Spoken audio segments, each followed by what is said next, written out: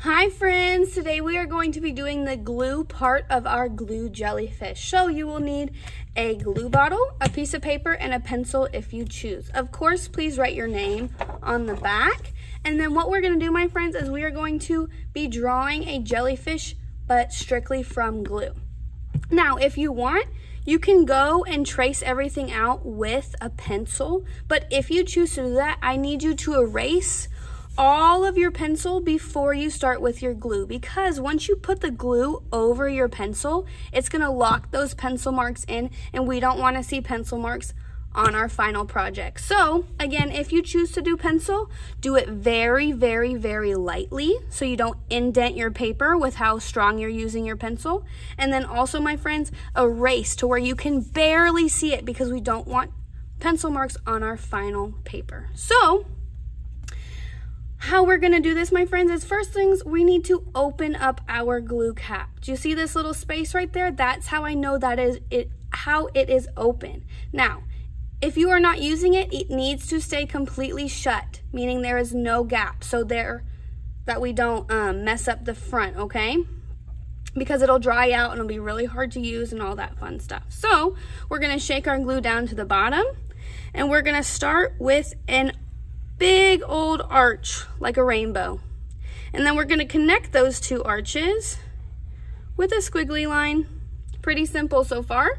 And my friends, if you mess up right here or anywhere, just go in with more glue and add more texture and detail. So I'm just going in and I'm kind of filling that in to where I messed up, because my friends, there's no such thing as messing up in artwork. If you mess up, it's just an opportunity to make it better. So now I have even more detail and texture on my jellyfish from that one spot.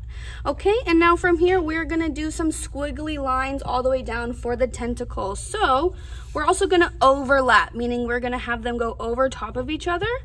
So I'm gonna have a squiggle, squiggle, and we're just gonna keep doing squiggles all the way down.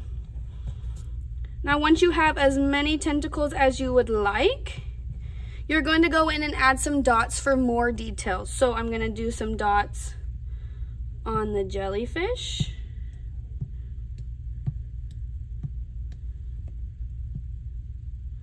And take your time, my friends. I know that this glue is kind of tricky to work with, but it's okay. Just gonna add dots, add dots. You can add dots to your tentacles as well.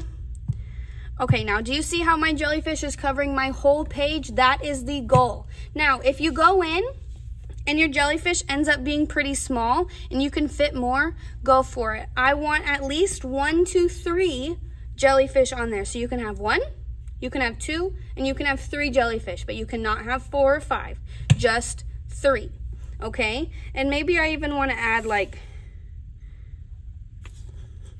some bubbles around it, which you certainly can. Totally up to you. Make it unique to yourself. Okay, and then once you are done with the gluing part, my friends, you're gonna walk it over to the drying rack. If you would like glitter on it, ask. The teacher will sprinkle glitter on it. And then you need to close up that glue cap, put it back by the sink, and then grab a free draw for the rest of class. Thank you.